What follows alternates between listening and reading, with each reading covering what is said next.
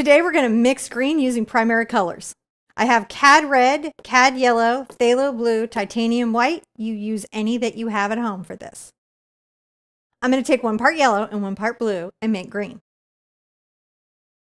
To lighten the green, we'll continually add little bits of more yellow.